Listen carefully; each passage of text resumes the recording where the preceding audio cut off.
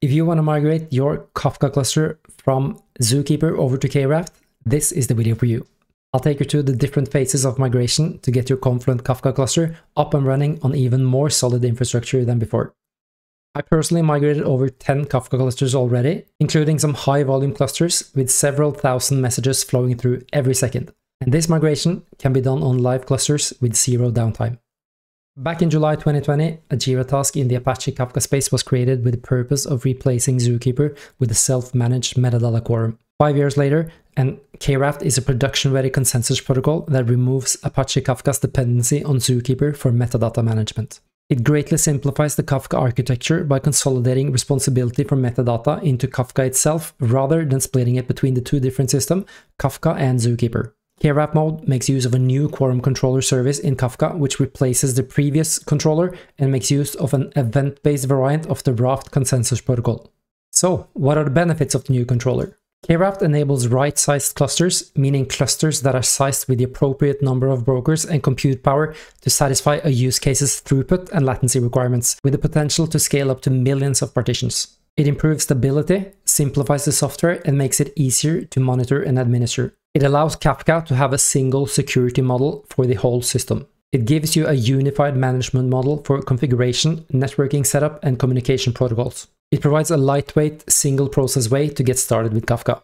And at last, it makes controller failover near instantaneous. So let's talk about the phases of migration. There are several of them, but if you precisely follow the Confluent migration documentation, there should be no problems. Phase 1 is the initial phase.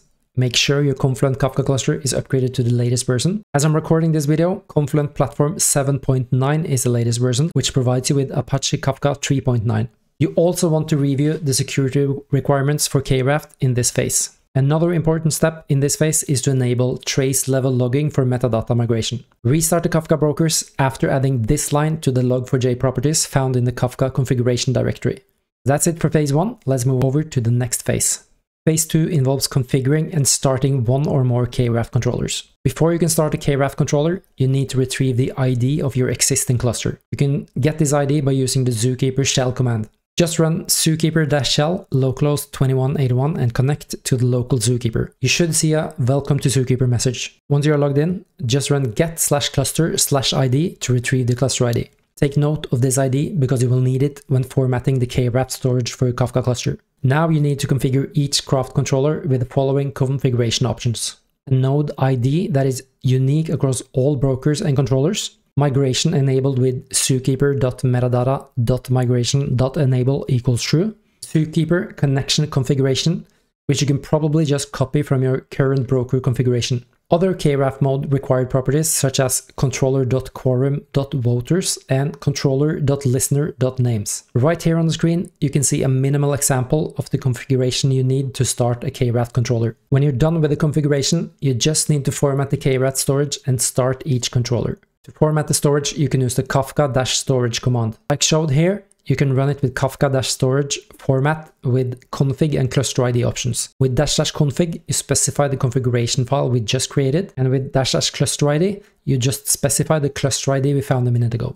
When you've done this, you should see a message that your storage is formatting with metadata version 3.9 or whatever the current version of Apache Kafka is. The formatting should be pretty quick, and when it's done, you can start the KRaft controller with Kafka server start. What I did here was to create a systemd script that starts the KRaft controller with the correct configuration file specified. Phase 3 is to migrate the broker metadata from ZooKeeper to KRaft. Once the KRaft controllers are running, you will need to reconfigure each Kafka broker for KRaft migration and restart the Kafka broker. You can do a rolling restart to help ensure cluster availability throughout the migration.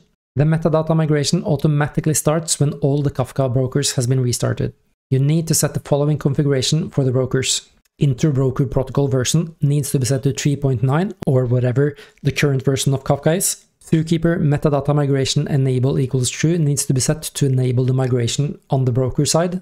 ZooKeeper.connect needs to be set, but I assume you already have that set in the Kafka broker configuration. KRaft mode requires properties such as controller.quorum.voters and controller.listener.names, but you already configured these in the KRaft controller in the previous phase, so you can copy the values from there into the Kafka broker configuration.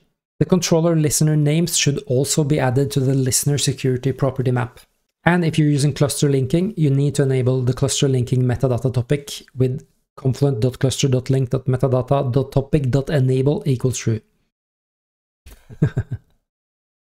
When you have modified the Kafka broker configuration file with new values, do a rolling restart of each broker. And when all the Kafka brokers running with ZooKeeper for metadata management are restarted with migration property set, the migration automatically begins. When the migration is complete, you should see the following entry in the active controllers log at info level. Completed migration of metadata from ZooKeeper to KRaft. You can also check your broker logs for the znode type entry for /controller. You should see KRaft controller epoch.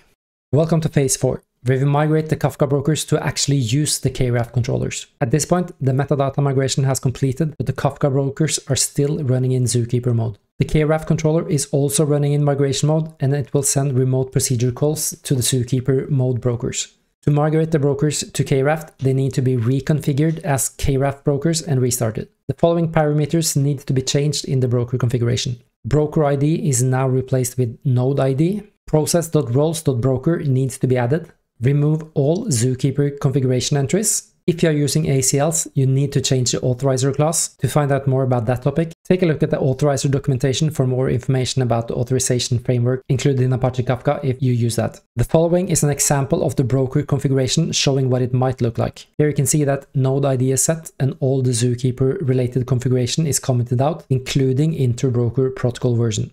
Once your new broker configuration is ready, restart each broker in a rolling fashion, and when that is done, all the brokers are running in KRaft mode. The fifth and final phase of the migration is to remove the migration and ZooKeeper entries from the KRaft controller configuration. After removing or commenting out these entries, restart each controller and your cluster is now migrated to KRaft mode. At this point, you can also shut down all the instances of ZooKeeper. Once you're finished with this step, it is not possible to revert back to ZooKeeper mode. If you want to ensure the migration will be successful, you can wait a day or a week before finalizing the migration with phase 5. Monitor Kafka, KRaft, and ZooKeeper actively in this period. Personally, I just finalized this step immediately after phase 4 was done, but I did experiment a lot on test clusters before starting the migration in production clusters.